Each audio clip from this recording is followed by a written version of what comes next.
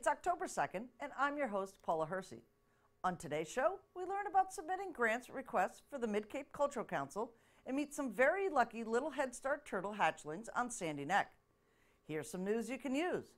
Did you know 85% of all jobs are found through networking? If you are unemployed and actively looking, underemployed, seeking for a new career direction, re-entering the job market after a long employment gap, recently retired and looking for your encore career, this networking group program is perfect for you.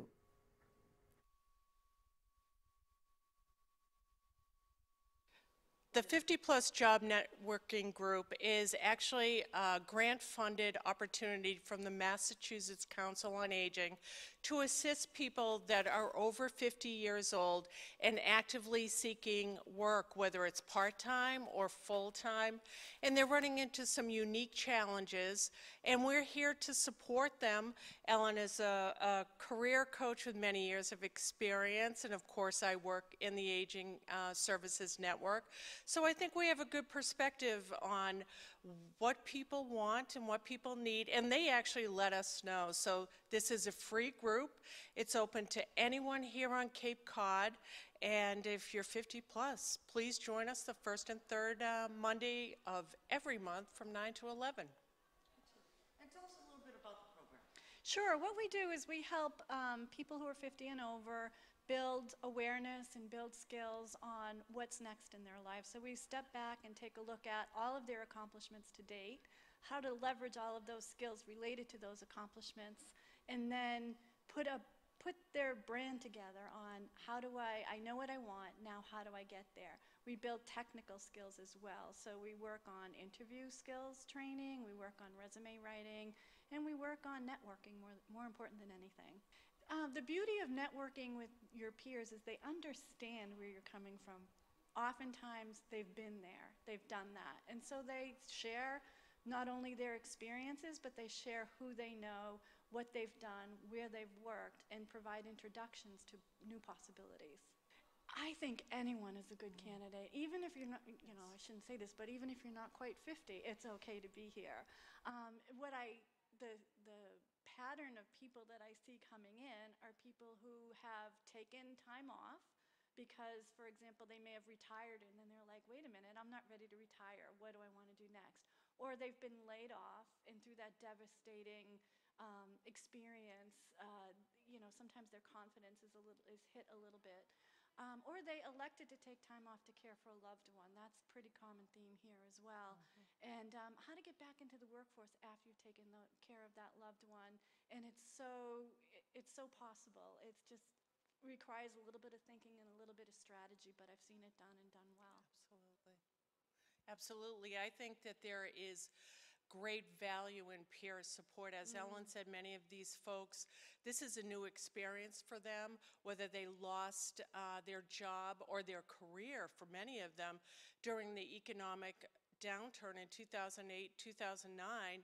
They lost good jobs and they've been struggling to get on their feet ever since. And it's a real cross-section of people from all sorts of industries and backgrounds. But what is common themed is their generosity and their willingness to support each other and to share their experience as only they know best. Yeah, I would definitely agree with that for sure.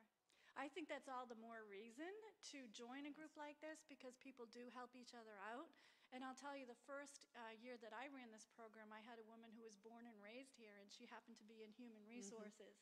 And she validated exactly what you're sharing, is that if you're not born here and you're a wash ashore, it's going to be really hard. And it is. It truly is hard, but it's not impossible, and it's absolutely achievable for sure, because I've seen it. I would encourage anyone that is struggling to find employment or is interested in maybe reinventing themselves. They've had one type of career. Perhaps their aspiration is to work part-time in a different sector. Come and join us. It's free. There's no obligation to attend. You can come once and just see if this is something of value to you. But I think you'll find a warm, inviting group, and I can tell you for sure that you will get a lot of valuable information from Ellen Brady that will be so useful to you. So please join us. We're here the first and third Monday every month from 9 to 11 a.m. at the Barnstable Senior Center at 825 Falmouth Road, right in Hyannis. I'm Donna Burns. I'm the Assistant Director, and my direct line is 508-862-4753. And if you'd like to know a little more, I'd be happy to talk to you. And can I just add one important element? I don't know if you said it or not, my apologies. It's free of charge. Free. But the value is great. Absolutely.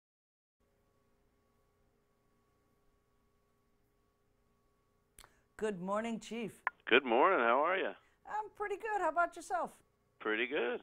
Things That's- are going well. How things for you? You know what? It's pretty good. There's, a new staff member here at Channel 18. So Oh, really? Yeah, we're really excited. So we're fully staffed for the first time. Wow, that is awesome. It is. So look for more stuff with the police department. Maybe another one of those dance-offs. Oh, well, I don't know. I think I've hung up my dancing shoes for a little while. We will see. Well, we know you haven't hung up your coffee cup, so we hear that there's a National Coffee Out with a Cop tomorrow. Yep, Dunkin' Donuts it's a nationwide event they do, National Coffee with a Cop Day. And there's locations all over the Cape. Different departments are participating. We are going to be participating, and we're going to be at the Windmill Square location of Dunkin' Donuts. For anyone that doesn't know, that is the corner of Putnam Ave and Route 28 out in Cotuit, right on the Marston's Mills line there. Excellent. And we'll be out there from 7:30 a.m. to 9:30 a.m. And it's just Dunkin' now. Yeah, you're right. I'm sorry. I can't buy into that. Well, you need the donuts, right? Yep, you gotta eat. What's coffee without donuts? Exactly. So, Chief, tell us a little bit about the significance of this type of event and what it does for community engagement.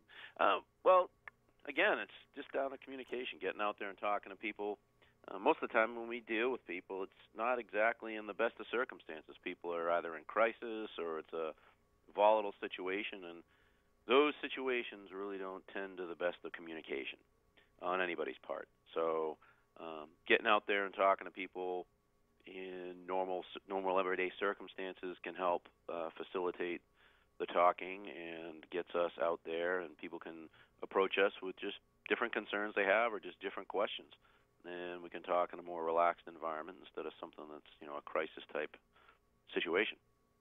Right, and last time we had Coffee with a Cop, we saw some youngsters with you, and what's the significance of having children learning about the police officers and the police department at a very young age?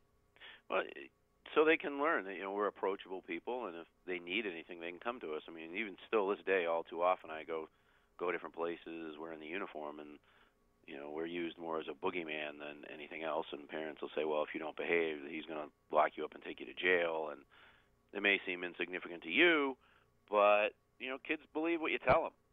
Parents, I know we have a hard time, especially parents with teenagers, you have a hard time believing that they actually listen to what you're saying, but they do. They listen to what you're saying, they follow your example, and a lot of times even you don't even have to say anything, just the things you do every day forms their opinions in life later on. They're a sponge, and they're absorbing everything you do. Not only what you do, but what other people who they see as in positions of authority or power. Obviously, if their parents are treating a police officer with some respect and with some authority, they will also follow along with that. And if you're dismissive or whatever, they're going to follow along with that. And in this day and age, it's even more difficult given the fact that people seem to have a tendency to deal their interactions with others more on an electronic basis over the internet or whatever. Even talking on the phone seems to be dying off these days. Everything's text messages and emails and Facebook, and getting out there and having that interaction and establishing that other people are real people too is also beneficial. Right. Well, we do have some electronic things that will be happening on the federal level. You mentioned. Yes. Tomorrow afternoon, there is going to be a federal, so it's a nationwide test of the emergency alert system and the wireless emergency alerts. It's going to be at about 2:15 in the afternoon. It's going to commence, and the message is going to say something along the line of presidential alert. This is a test of the National Wireless Emergency Alert System. No action is needed. So I know some people turn their alerts off and whatever, but even still, you get Amber alerts and weather alerts on your phone. This is something similar, but it's the first time they've really tested it nationwide through FEMA. So we don't want anybody to be freaked out by it, that they're getting these messages, and they're just trying to test the system to make sure everything is working just fine. There's kids we used to see, even now you still see them on the TV when they interrupt your TV show or radio program with those alerts. It's just basically the same thing. Okay, and that's going to happen tomorrow afternoon? Tomorrow afternoon on Coffee with a Cop Day. Okay. Wednesday, October 3rd, and they're slating it for like 2:18. So the government might be a little early, might be a little bit late. So. Okay.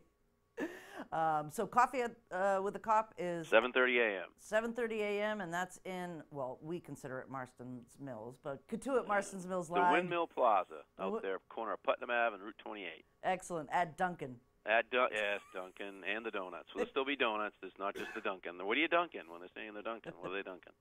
Got to be donuts. Thanks, Scott. We'll talk to you soon, Chief. All right. Have a great day. Bye-bye. Bye. Natural Resource Officer Sean Cordes took Channel 18 out to the dunes of Sandy Neck ORV Trail to find the diamondback terrapin turtle hatchlings that just made their way into this world. Sean explains the dangers of leaving these wee ones out to fend for themselves and why the Head Start program is so important to the species.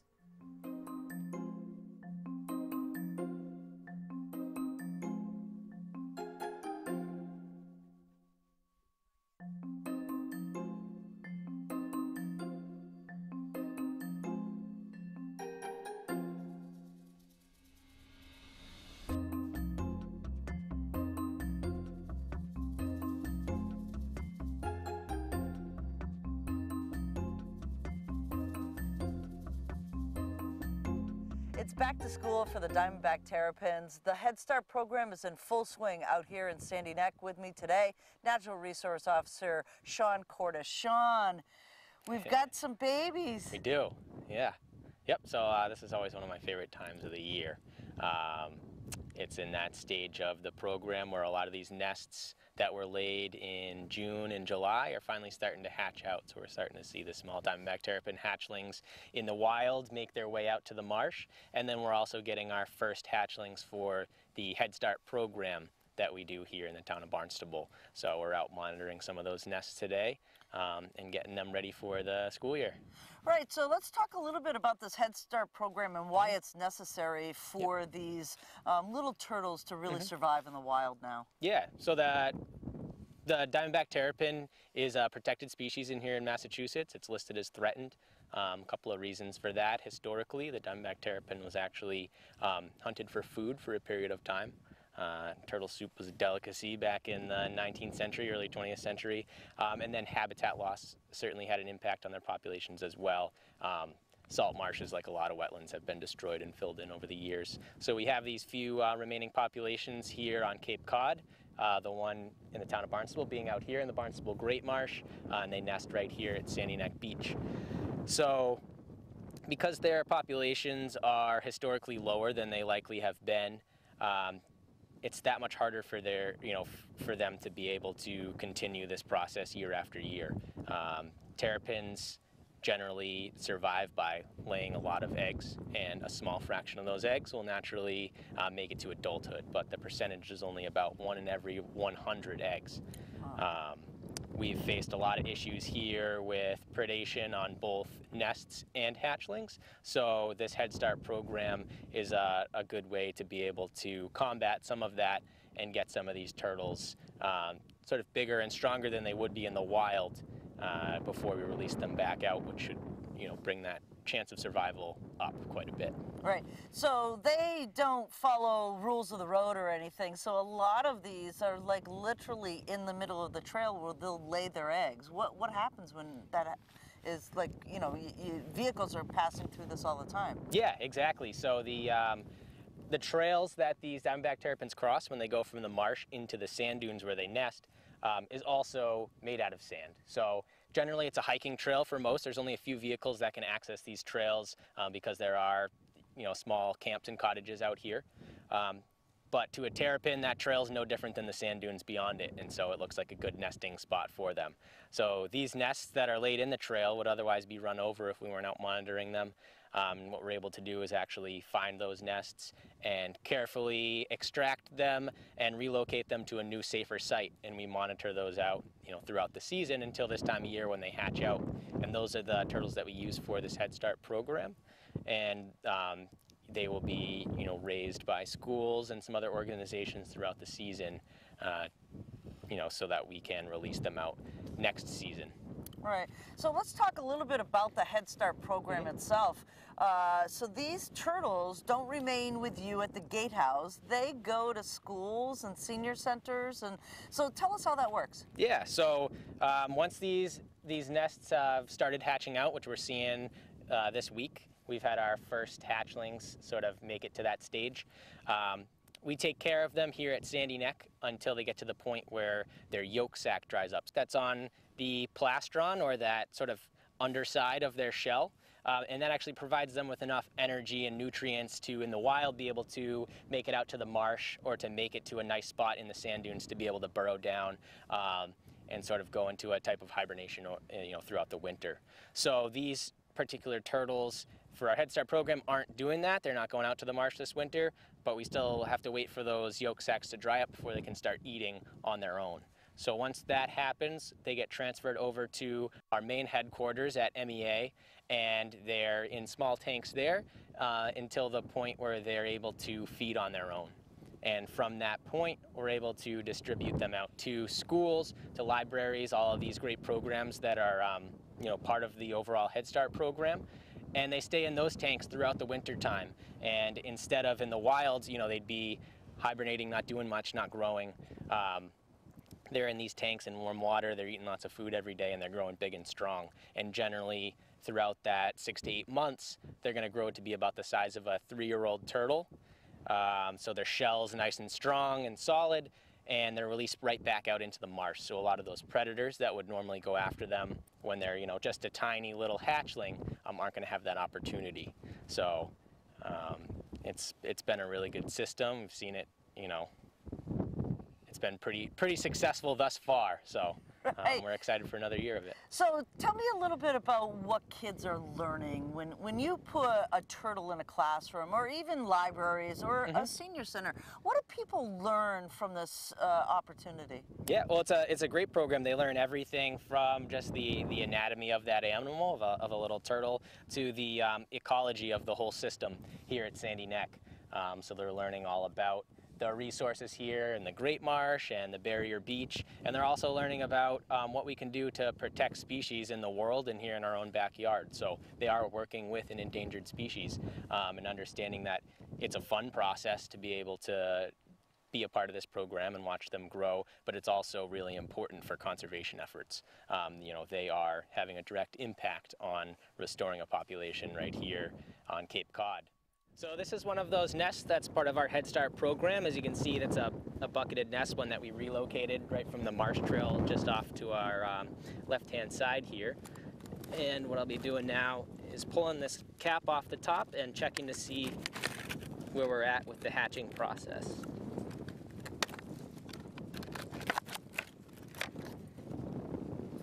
So we have a couple of hatchlings right here on the top, which is a good sign. So we'll be pulling this nest and bringing it back to the garage here at Sandy Neck to evaluate the rest of the hatching.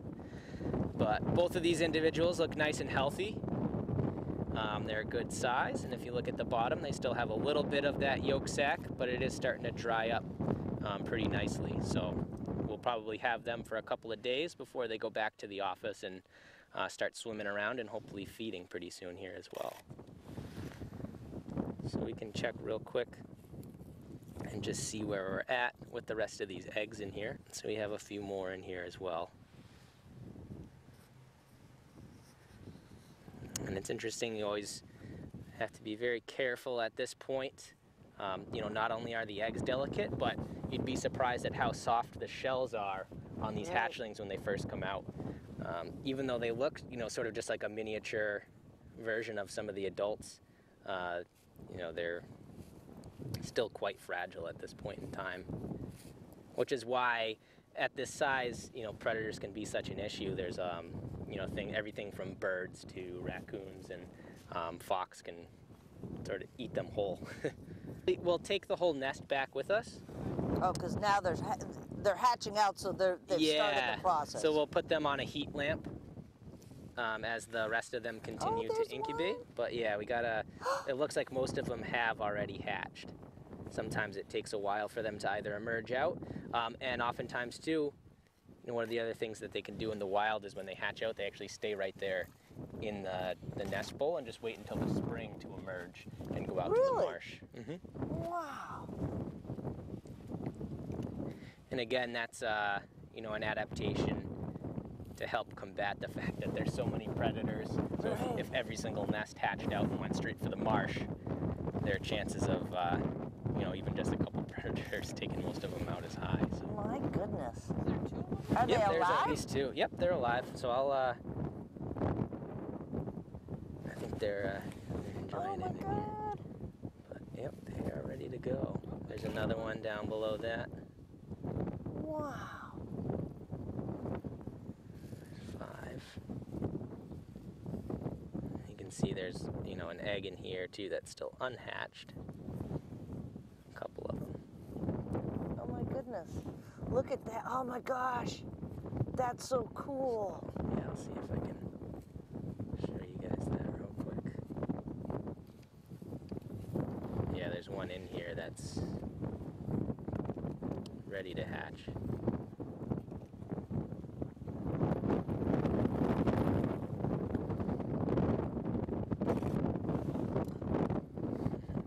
Is it like cracked? Yep. Yeah, so the turtle's in there. It's you know, started to crack out of its shell, and you know, pretty soon it should be, you know, probably on its way up. So it's hard. It might be hard to see on the cameras, but I can show you on these animals. On the very tip of their nose, when they're first born, you can see that little point. Yeah. That sharp point. So that's an egg tooth. A lot of reptiles have this. A lot of birds have this, and that's there to help them actually crack through that shell of their egg to start out with and emerge. So you also see that out here on, you know, like the piping plovers and the least terns. They'll have those, and it'll go away after a period of time. So these same turtles, if they're the ones that, for example, stayed underground in the dunes over winter and they came out, that would be gone by the springtime. So you can tell that, you know, they had hatched out in the fall and were just emerging. Oh, no kidding.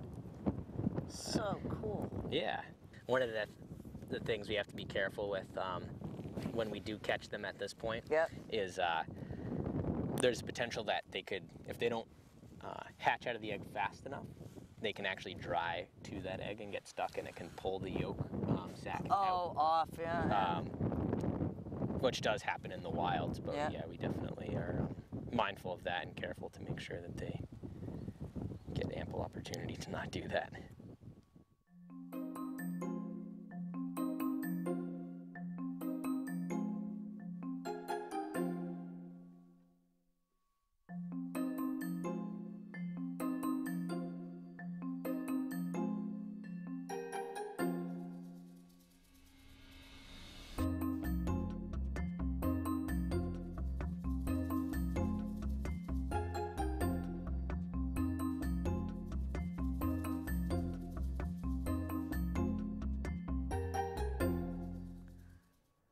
Here's a look at this week's meeting schedule for boards, commissions, and committees.